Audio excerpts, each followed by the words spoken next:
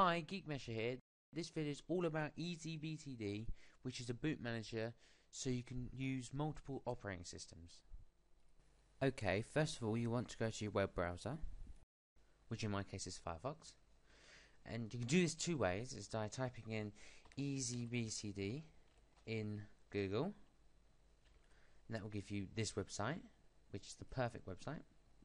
Or you could just type in the URL at the top. Once you have done this, once the page is loaded, go down to the bottom, click the download button, and then save this to your hard drive.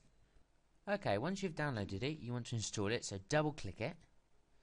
Don't worry about this little pop-up, press yes. We want to quickly read through this, press next, and now this window should pop up. Next, and install. Wait a couple of seconds, make sure you tick this little box, and then press finish. This page is the menu for the EasyBCD 2.0.2 version. As you can see right here, I have no operating systems added on at the moment. To add a new operating system, you must click the Add New Entry button. Okay, you must call it whatever you want. So you can call it your gaming PC or your working PC. I call it my working 7. Let me call it. I believe it's my C drive, and you've got to make sure you click the right one, because mine's Windows 7. But you can always pick a Linux or a Mac.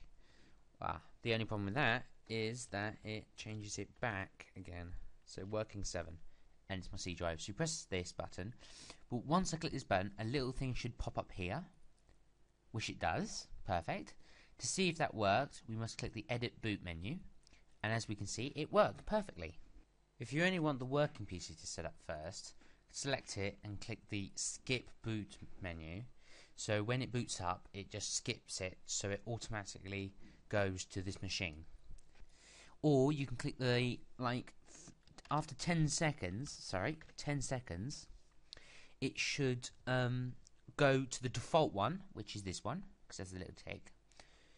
Or, well, if you only have one, you should click that hard. But I have another Windows 7 machine, so we'll call this Gaming 7. Gaming 7. Now, I believe it's my F drive. You have to click this button, make sure this is popped up on the bottom. And now, as you can see, this has been added. But there is no default, which you can change if you want to. But working comes first before games. Here, very, very clever bit of software.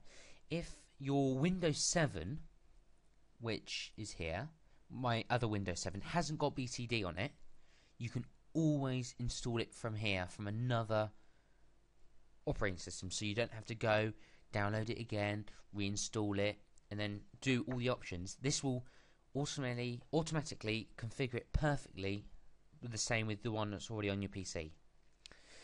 After that, once you've clicked it and you're happy with it, press the Save Settings, exit it, and normally it should pop up here on your desktop. Thanks for watching this Geekmesher video. Hope you enjoyed it. Subscribe above and comment below. Thanks.